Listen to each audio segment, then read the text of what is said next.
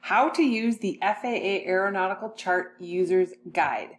So this user's guide that the FAA has recently published is a great resource for you as you are learning how to read VFR sectionals. So it's got all the different information in here about all the different symbols, all the different things, all the different colors, all that kind of stuff is indicated here.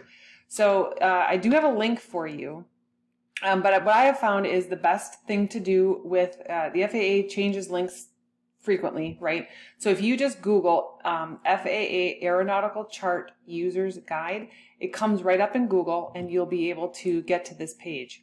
So one thing you always want to do when you're using publications from the FAA is you want to make sure that you're using the most current publication. So right here it says the effective date is 21 May 2020. So if you find another document that's from March or a previous month, you'll know it's not the most current publication. So you always want to double check your currency date on all of your FAA publications. So right here what you can do is you can download a couple different user guides.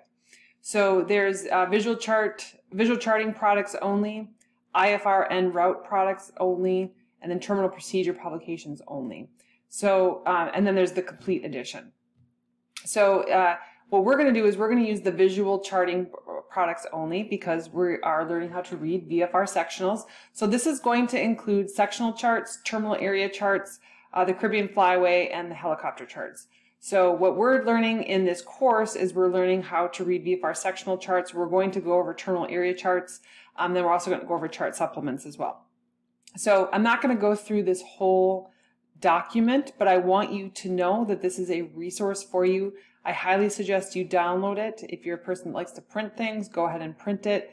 But this is going to have all of the different symbols, anything that has changed, any new symbols that they're using on the VFR charts, and all sorts of really great information for you. So if I scroll down here into the document, it's got the explanations of VFR terms and symbols. So it's got explanation of water features, land terrain, so it has an explanation of what each of these means, all that kind of stuff. The colors in the background of the document to help you determine the elevation of the terrain. It's got examples of the different symbols. We've already seen this one right here, the obstacles 1,000 feet AGL or greater. We saw that when we were talking about the different classes of airspace. And they've given you examples of a chart here where you're going to find things. This is just your resource when you have questions on how to read the charts. This is the place to go. Okay, so I highly suggest you download it, read it over, post any questions that you have in the Facebook group, and I'll see you guys later.